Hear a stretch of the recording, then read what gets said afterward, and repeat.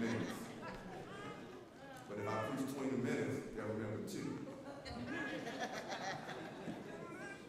So it's the difference between 54 wasted minutes or 18 wasted minutes. And I don't have time to waste. So we're going to go to the word of the Lord. Our theme this week is God needs a partner. God needs a partner.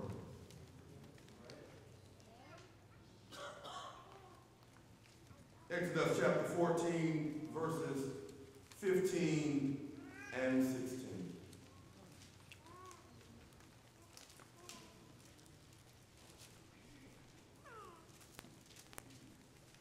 Exodus chapter 14, verses 15 and 16. When you have it, say amen. Amen. Amen. I hope I didn't forget anybody. Thank God for all the ushers, security, and nurses, just everybody who served on this week. I certainly appreciate you in the Lord. Let's read it together. 1, 2, 3, read. And the Lord said unto Moses, wherefore criest thou unto me? Speak unto the children of Israel, that they go forth. But lift thou thy rod, and stretch out thy hand over the sea, and divide it, and the children of Israel shall go on dry ground through the midst of the sea. The word of the Lord is blessed. You all gonna pray for me, right?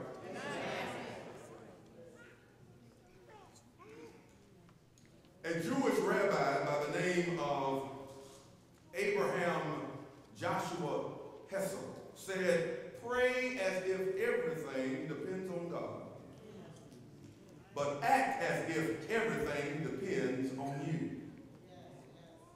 Now, although I don't subscribe to this statement in its entirety, I do support its premise.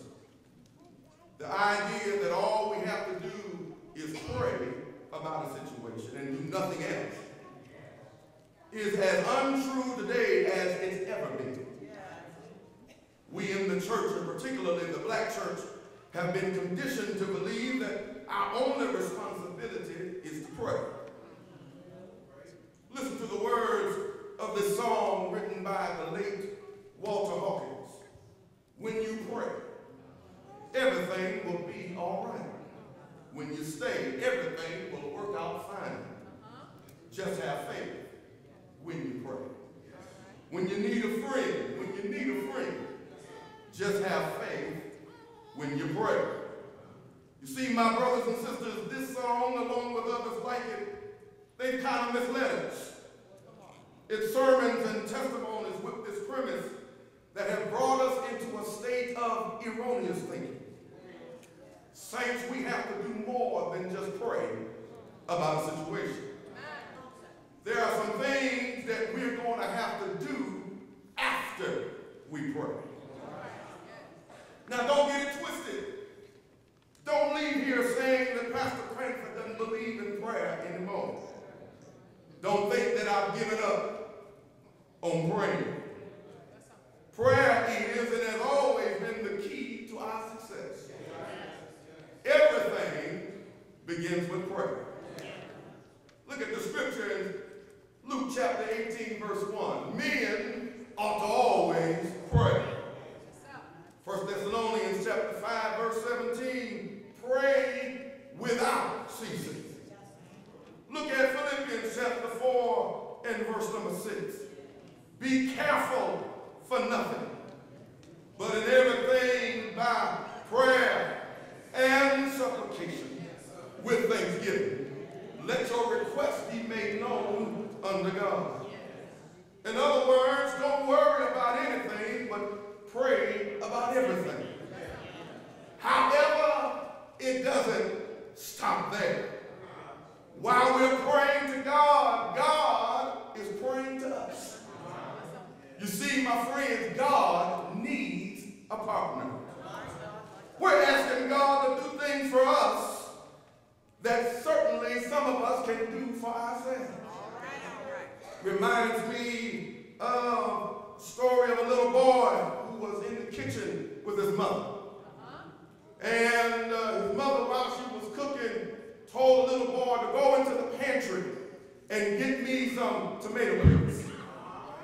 Well, the little boy was scared of the dark, and so when he went and opened the door, it was dark in there, and he said, "Mama, I'm scared of the dark. It's dark in there."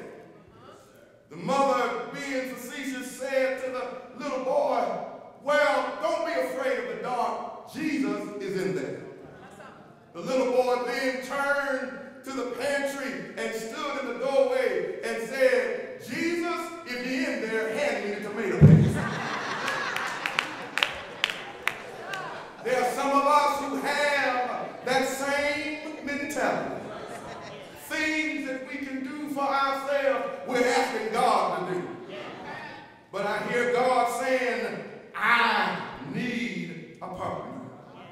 Oh yes, we need to understand that while we're praying for God to do stuff, God is looking for us to work with Him. Look at the condition of our city. Look at the condition of our community. I'm sure all of us and all of the churches represented in here, we've been praying for our city. We've been praying for God to save souls in Detroit. We've been praying for God to change conditions in our neighborhood. But I'm here to let you know that God is saying, "I want to change, but I need a partner. I need somebody that's going to work with me. I need somebody that's going to go into the neighborhoods and into the communities." I don't hear nobody talking to me. I need somebody that after you prayed, after you called on me, after you fasted, after you have laid it before me, get up from your prayers and go into the hedges and the highways and compel them to come. I'm tired of what's going on in our city. I'm just sick and fed up with it. I'm fed up with our city council. I'm fed up with our mayor. I'm fed up with those who are running our city in the ground. And excuse me, I guess there's some folk that got some friends on the city council, but I'm just fed up. I'm fed up with Joanne Watson. I'm fed up with Kwame Kenyatta. I'm fed up with these guys that the only thing they want to do is preserve their power, preserve their seat, preserve their fear of influence how the city is going down in flames. When preachers can't even fill their gas tanks without being carjacked, then we have a problem in our city. I want you to understand that God is looking for a partner. God is looking for somebody that's going to stand with him to change our surroundings, change our neighborhood, change our community. If I could, I would like to use a sports metaphor because it's the NBA Finals now. And you got to understand, that's why I'm preaching so quick. You got to understand, brothers and sisters, that the NBA Finals is a wonderful example of what I'm saying. You see, my friends and saints and friends, you need to understand that Michael Jordan didn't win a championship until he got a partner.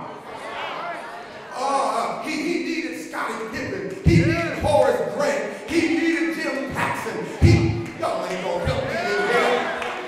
When he came into the league, he was non-stoppable. He could score on anybody, but he couldn't get no rings until he got a partner. I want you to understand, brothers and sisters, that all Michael Jordan needed was somebody to grab a rebound. He needed somebody to get some steals to play defense. Y'all ain't gonna help me. He didn't need any superstars. He just needed some help. And see, I want you to understand that God, he's the superstar. He just needs somebody to get some rebounds.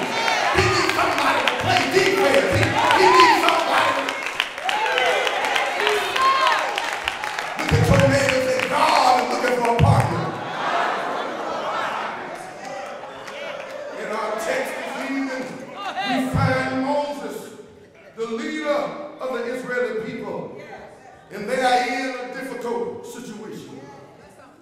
There are many elements to this story that I don't have time to go into, but I just want to shine a light on 3 points. The first point we need to understand is in verse number 3, because in verse number 3, God speaks to Moses and tells him that Pharaoh is going to say that the people of Israel is entangled in the land, and the wilderness has shut them in. But you need to understand how they got there. They got there because of verse 2. In verse number 2, God tells them where to go. And he leads them into a place where they are entangled by the land, and the wilderness has shut them in. In other words, God is the one that put them there. And so my first point, brothers and sisters, and you can write this down if you want to, sometimes God will lead you into a situation where you are entangled and shut in. In other words, where you are is God's fault. God is the one that puts you in that situation. And the reason why he puts you there is because he wants some glory out of your life. See, I ain't going to get too much help. But look over at somebody and tell them God wants some glory out of your life. And the reason why he wants some glory is because the world is not really paying any attention to God. But if God can get some glory through your travails, if God can get some glory through your troubles, if God can get some glory through your trials, if God can get some... Oh God, thank you. Because I was just getting ready to think, maybe I did something wrong. Maybe I've sinned. That's why I'm in a messed up situation. But the reason why you're in that situation is because God, he just wants some glory. And a whole lot of us, we won't spend too much time in prayer until we are tangled and shut in. We won't come to Sunday school until we are tangled and shut. We won't come to the prayer meeting until we are tangled and shut. I got to move on. And the second point I want to give to you, my brothers and sisters, is that when the children of Israel saw that the enemy was upon them, the Bible says they began to cry out to God. Now, the one thing that they did I don't agree with is that they began to complain to the man of God. But I'm going to leave that for another day, because I can talk about that, but I'm going to leave that for another day. But they cried out to God. And when they cried out to God, God gave them a word through the man of God. Let me say this one more time. They cried out to God. And then God, in response to their prayers, gave them a word through the man of God. You need to understand this. There's a whole lot of folks thinking they don't need the preacher. There's a whole lot of folks thinking they don't need the pastor. There's a whole lot of folks thinking, oh my God. But you need to understand that every blessing you get, it comes through your man of God. Every deliverance you get, every anointing that is upon your life, it comes through your... I can't get no help. And that's why when we're doing anniversaries, that's why on love night for the pastor, that's when you have to shine. That's when you have to really bless him, because every time I pray, God says, oh yeah, they need something. Let me give a word to the man of God so he can preach it on Sunday. See, that's why when you come to church, don't sit by folk that's going to be passing notes. Don't sit by folk that's going to be showing you stuff on Facebook and showing you stuff that somebody will text to them. Don't be sitting by folk that's whispering in your ear, always distracting you. You don't understand what I'm going through. You don't understand. I need to hear a word. Leave me. Sometimes you're going to have to change your suit. Sometimes you're going to have to move your address. Sometimes you're going to have to, because I need a word. High five somebody and tell them I need a word somebody else and say, I ain't gonna let nobody stop my word. That's why I don't let nobody talk about my preaching. I don't let nobody talk about my man of God. I don't let nobody, no, they gonna help me in here. I don't let nobody run my man of God down. That's the source of my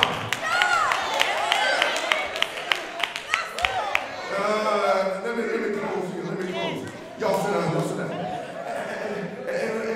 And verse number, I believe it's 15. Point number 3.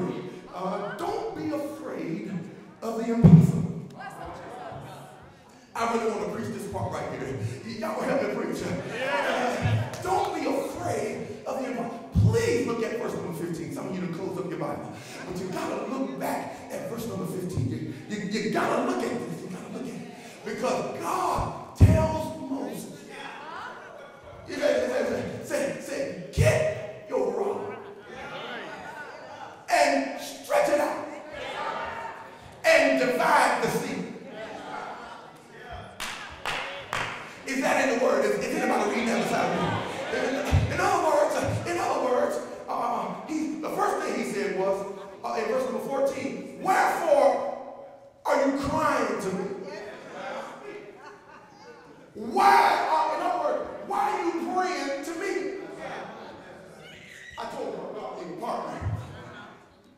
In other words, this is the first time that I can remember God telling somebody stop praying. In other words, Moses, you prayed enough. Look at your neighbor and say, neighbor, you prayed enough. It looked like to me there was a conversation going on. And it looked like, y'all follow me because it looked like to me Moses was praying and telling God, God, we are surrounded. We got 2 mountains on each side. We got the enemy behind us. We got the sea in front of us. And we ain't got no, God, we're going to have to make I think we're going to have to make a way through the sea. And so God tells Moses, well, get on up there and do it.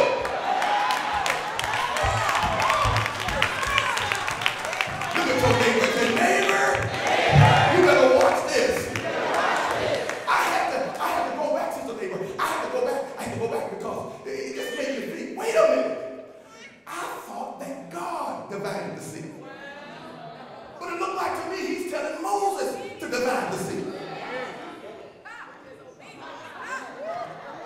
And I come to the conclusion that God did divide the sea. He just used a part. Look at somebody and say, God needs a partner. How in the world can a mere mortal divide the Red Sea? No, he can't do it on his own. But God said, I ain't going to move a muscle until you do something. Look at your neighbor and say, neighbor, you have a Red Sea too.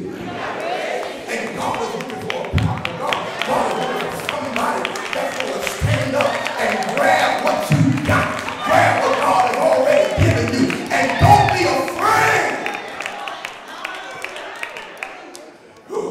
Now watch this. And I'm closing. Oh my God, look at the time. I'm closing. Watch this. Can you imagine what the people must have thought when Moses marched up to the Red Sea? Now the saints is looking at it. And what, now you know, y'all walk with me now because this is not in the Bible, but in my mind, look at him. He's stretching out and he's saying, waters divine. I said, waters divine. Can you imagine Aaron and Miriam and the elders of the tribe looking at him and say, oh my God, Moses done lost it. Oh my God, Moses done gone crazy. But that you got to understand that some things God gonna tell you to do, you gonna look crazy. You gonna look like you lost your mind. You gonna look like you are just insane.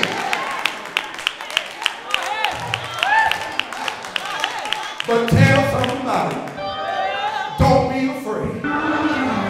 God is looking for somebody that ain't scared. He's looking for somebody that's got some courage. He's looking for somebody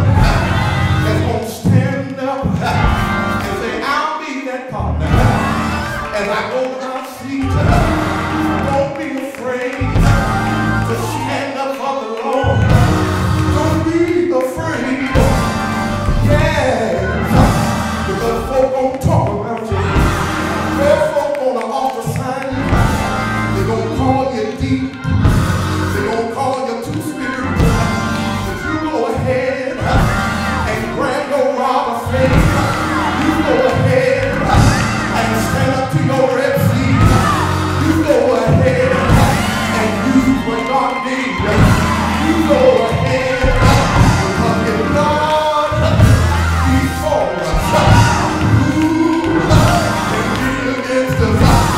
Greater is He that is in me than he that is in the world. Say yeah, say yeah. I gotta get out of here, church. But I'm leaving this message with every preacher in the house. God, you need a partner. Preachers, I know you've been praying for God to fill your house, but God need a partner. And He's telling the preachers, if I be lifted up, I'll draw me. Oh, preachers, preach the gospel to every creature. Preach the word. Preach the word. Preach it in season. Preach it out of season. Preach the word. And if you preach, God will fill your house. If you preach, God will save. Preach until the drunk man put away his alcohol. Preach until the homosexual lay down in love. Preach when they want to hear it. Preach when they don't want to hear it. Preach until the saints get off of their bed of ease. Preach the word. Preach.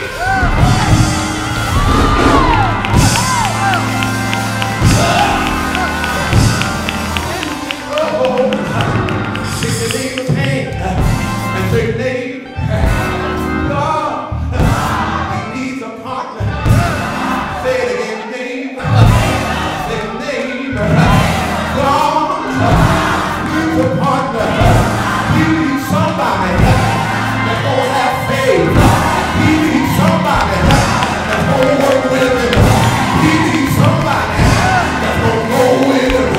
He needs somebody.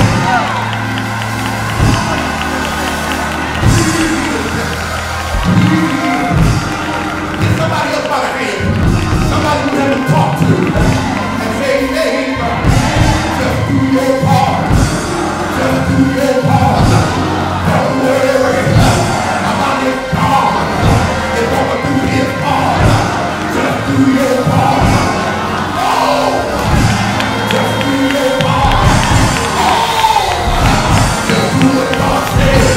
If they talk about you, do what God says. If they lie on you, just do what God says.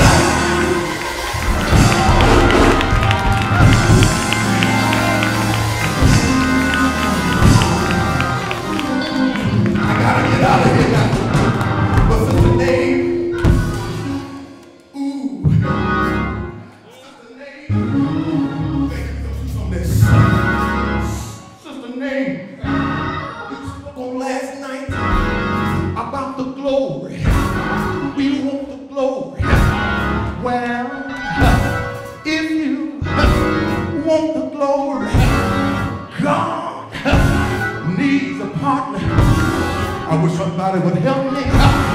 If you want the Lord to pour out His Spirit, if you want the Lord to send revival to your church, God needs a partner. For the Bible says, if my people, which are called by my name, if they would humble themselves and pray, seek my face, and turn from backbiting, turn from backsliding, turn from jealousy, turn from envy, turn from strife. Oh, seek my face